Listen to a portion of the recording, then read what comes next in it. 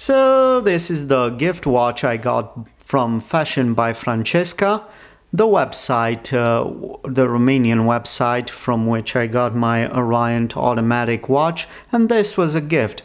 Bear in mind, beggars cannot be choosers, so I'm just showing you the review of the watch or whatever I can find about it, and this by no means equates to a critic on the seller itself, for which I am gladly throwing out a shout out, even though I'm not affiliated in any way with them. The watch itself is, well, it's supposed to mimic something solid and really premium feeling, but it's so light that you cannot really take it serious. There's an adjustment, but typical of quartz watches, it goes one way or the other. It's not much in terms of adjustment.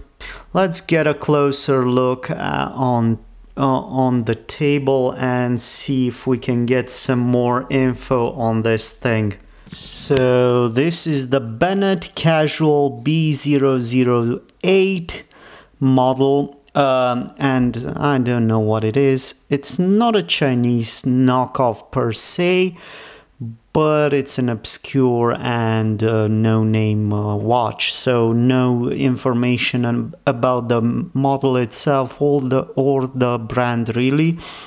This is the front. It's supposed to mimic it has some gold accents which are supposed to show some sort of fake mechanism.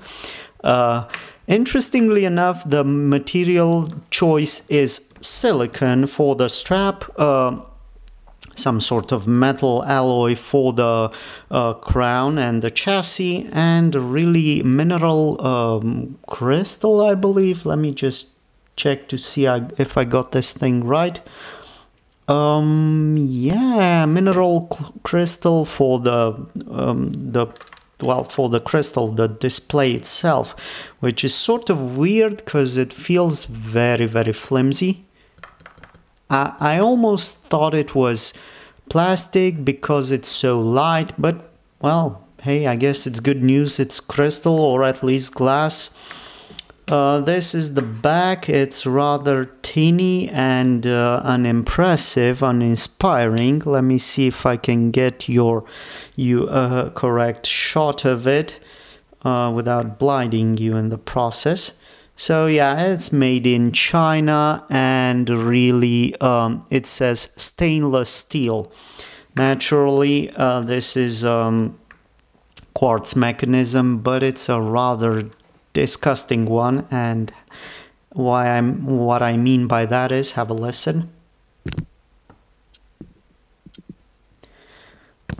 I don't know, it's something about that sound that really is just, it's taking me back to a place in time when low quality products were roaming Romanian streets, if that makes any sense.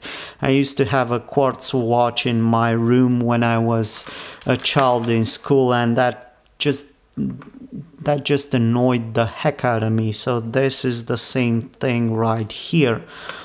The strap itself, I was hoping it would be compatible with one of my smartwatches, though it's not the type which has a quick release like in the Huawei GT2 Pro here, so I cannot use it. But hey, as a gift, I don't know, I think it works. It even has a special pillow for resting this thing on it. But anyway, this is the Benett B008 watch, gift watch that is. Is it a collectible item? No, not really. It's rubbish. Sorry to say, sad to say though. It's a nice gesture from the seller, but it's simply not worth your time, as it were. Will it be something worth keeping? Well, I don't know. In 50 years time, I believe it will be worth about the same amount of money as it is now.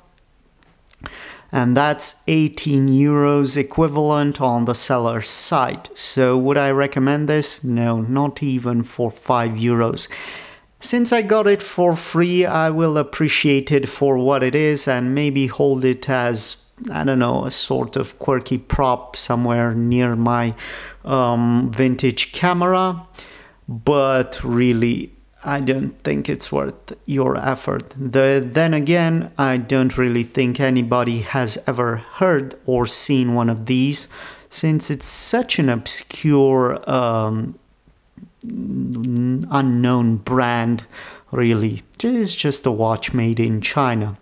So I don't know if you found this mildly entertaining or informative, but remember, I buy, collect and hoard quirky, useless, obsolete tech stuff like this one, so you don't have to. Thank you for watching. Bye bye.